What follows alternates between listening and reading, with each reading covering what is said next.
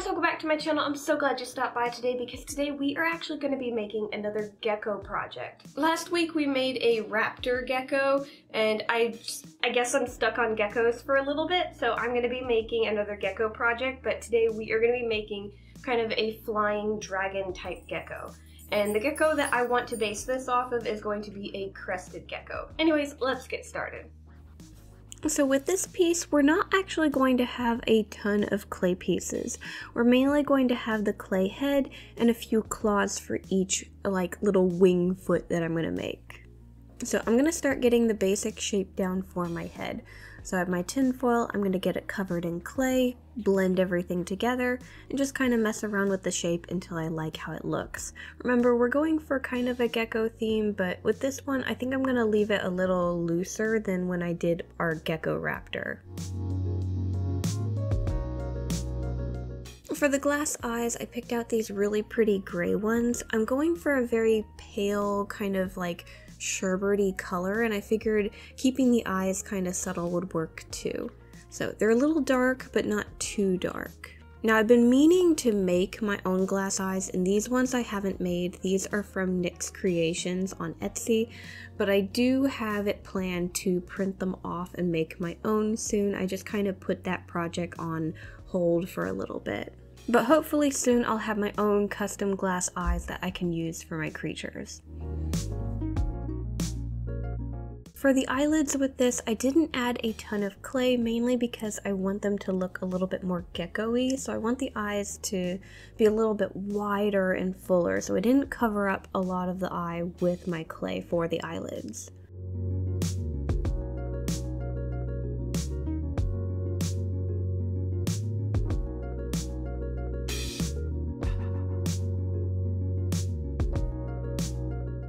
And then once I'm done with the eyes, I'm going to start adjusting the shape of the head and work on the crest that I want on the head. So I want the crest to kind of go over the eye and a little bit on the jawline. So I'm going to add a little bit more clay there, blend it into the face, kind of pinch it a little bit to make it stand up, and then I'm going to use my tools to break it up and make it look a little scaly.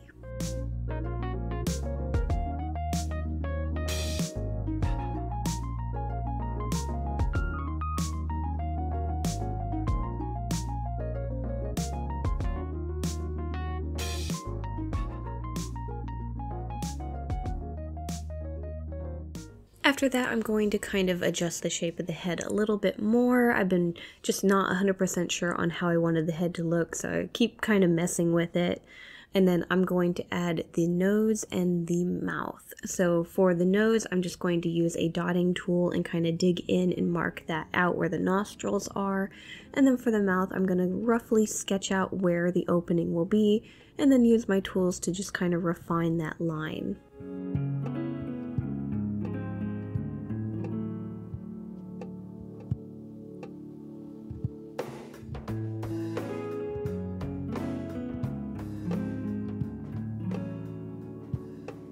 Lastly, I'm going to take another dotting tool and I'm going to add a texture to the face. So I'm just going to kind of go over certain sections, mainly the top of the head and just a little bit on the sides.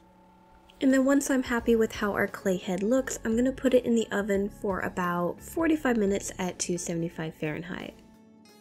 Now for the claws, what I could have done, which I've done a lot lately, is use my resin mold that I have, but I wanted the claws to be a little bit like shorter, not so sharp looking, and I also wanted to add kind of a chubby toe to it, so I decided to just make them out of clay real quick. So started out with a simple little wire, added a ball of clay to the end of it, shaped it a bit, added the claw, just kind of messed around with it. I left it really simple. And then each foot is going to only have 2 claws, and we're going to have 4, so I need to make 8.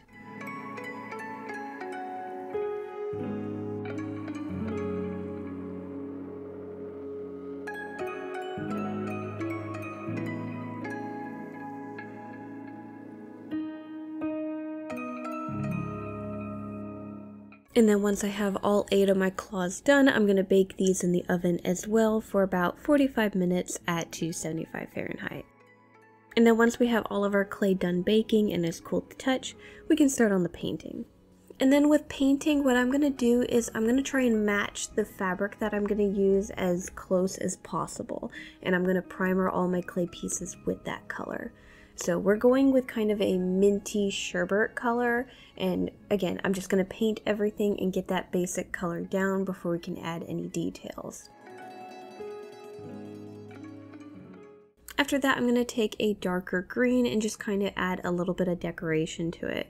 So this is darker, but it's also kind of a brighter green, so I'm going to use it to kind of make parts of the face stand out. I'm really not going to use it for shadowing. I'll end up using more of a gray color for that.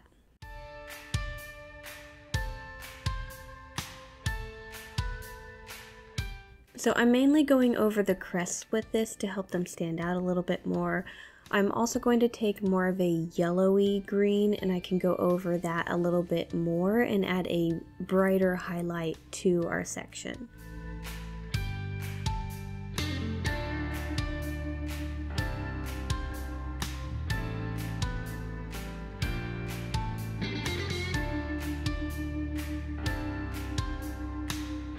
So I'm just going to kind of mess around with the different greens of the face, kind of add some shadows here and there, and there really isn't too much of detail that I need to add to this face. Other than that, I'm just going to let everything dry, and then I'm going to clean up our glass eyes.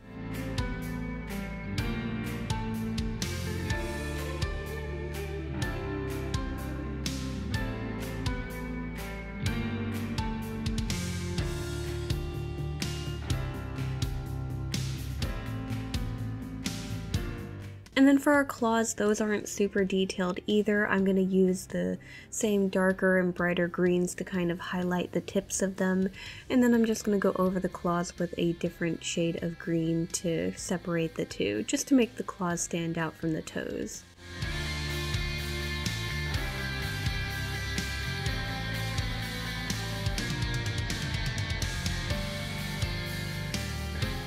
Okay, so now that we're done painting our clay pieces, let's get started on the sewing. So this is the pattern that I have, and it is really long, plus there's a lot of fabric crests that I want to add going along the sides of the body. So we actually have a lot of sewing for this, even though it's pretty simple.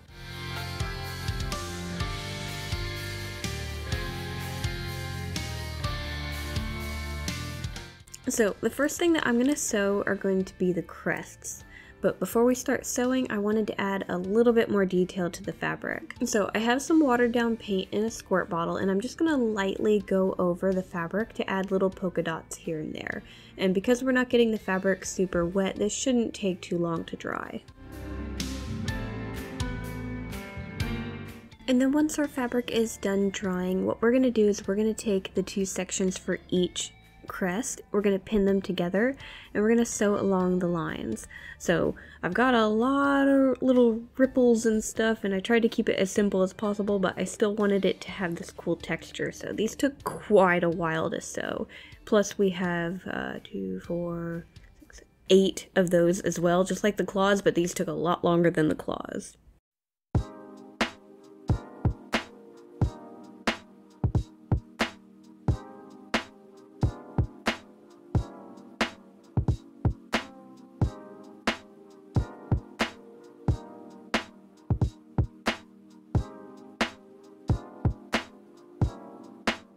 And then we have the wings, and we also have some decorative pieces for the tail. So all of these are going to get pinned together too, and we're going to sew along the lines, flip them right side out, and then I'm going to use my sewing machine to add some extra decoration and kind of break up the webbing of the wings in the different sections to make it look just a little bit more put together.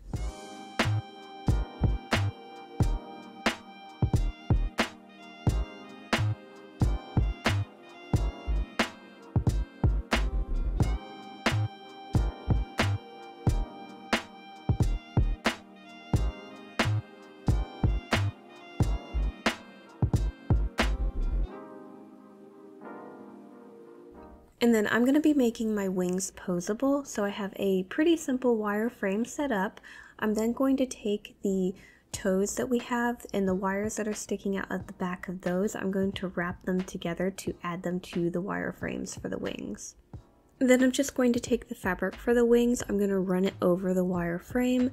We can glue the fabric around the bases of our toes, and then we can start stuffing and closing up the body of the wing. So because we had all that sewing, the webbing portion won't get stuffed, just more of the arm portion of the wing.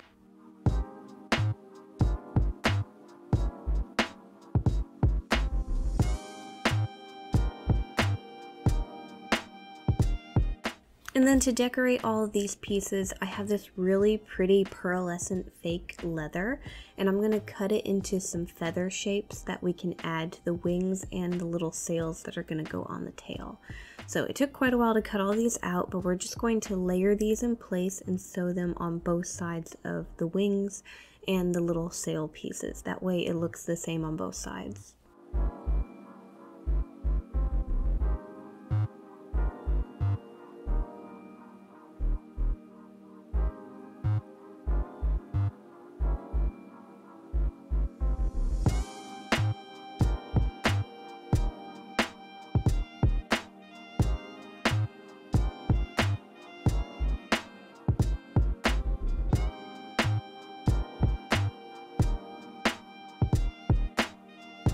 With the sewing for this, I'm not really focused on like the look of my stitches, mainly because I'm going to cover these up.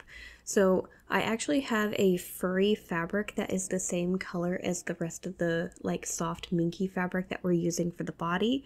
And I'm just going to cut some sections to cover up that seam and kind of blend it together. Make it look like smaller feathers on top of the larger feathers.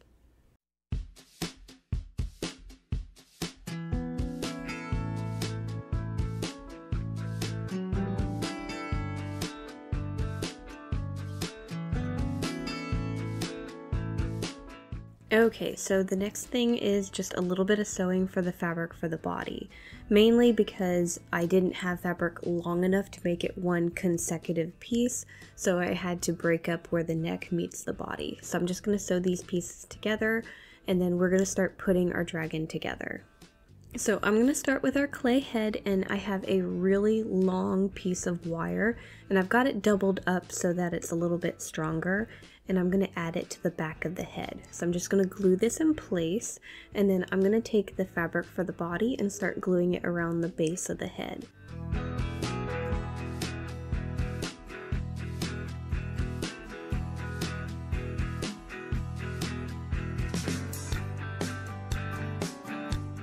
So I'm going to let our glue dry a little bit, and then what I'm going to do is I'm going to start sewing down the sides of the body and stuffing and closing everything up. So this part's going to take a little longer than normal, mainly because while I'm sewing, I'm going to take those decorative frills that we made, and I'm going to be sewing them in place as well on each side of the body. And to make the body even and not twist, because sometimes when you make a snake body, the fabric likes to twist, I kind of go back and forth between the two sides to try and keep it even.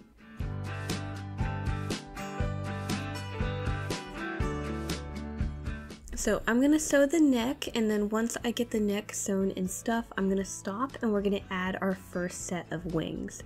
So I'm going to take the wire frames of the wings, and I'm going to take a thinner gauge wire, and I'm going to wrap them in place on the wire that's for the spine of our creature. So I'm going to get that in place, and then we can sew the wings in place too. So I'm just going to continue going down the side of the body and sew those in place like we were with the frills.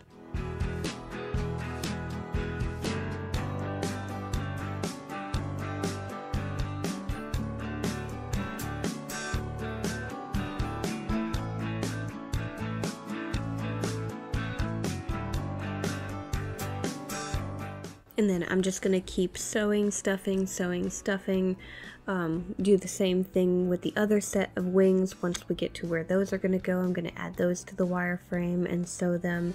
And then as we're going down the tail, I'm going to add those other like sail type pieces to the sides. And then once we get to the end, we're also going to add the end piece. Now on the tail part, I guess I was tired and just completely forgot about them, but I had some extra frills that I still needed to sew, and instead of sewing them while I was sewing the tail, I completely forgot. So I gotta sew those in place on top. So it's not a big deal, it's just a little bit more sewing to work with. So I'm gonna get those last frills in place, and then the last bit of detail that I want to do is I want to go over the body with my fabric markers and just add that darker green that we added to the clay pieces throughout the body to kind of make everything just kind of more cohesive, because the clay pieces stand out a little too much without that color in the rest of the body.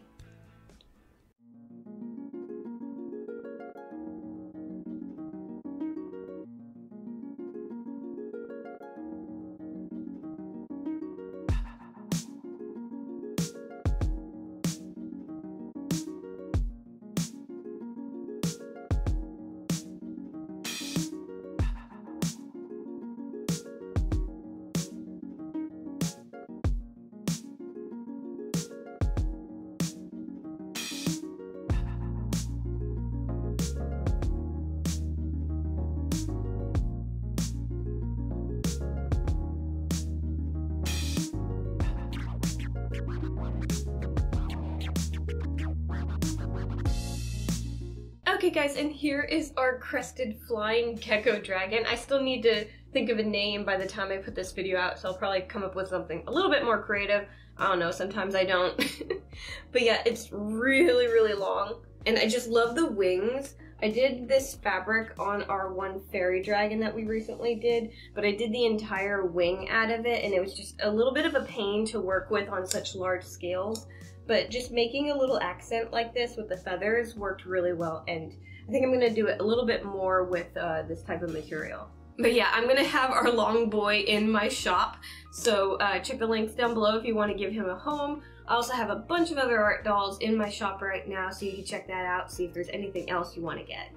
Also, I've been drawing a lot recently on my tablet, so I have some artwork that I kind of did based off of this creature, and a bunch of others. I've been trying to work a little bit more on my RedBubble, so if you want to check that out, I'll also have that linked as well. And then if you're curious on all the other links that I have down there, those are art supplies that I like to use to make my art dolls.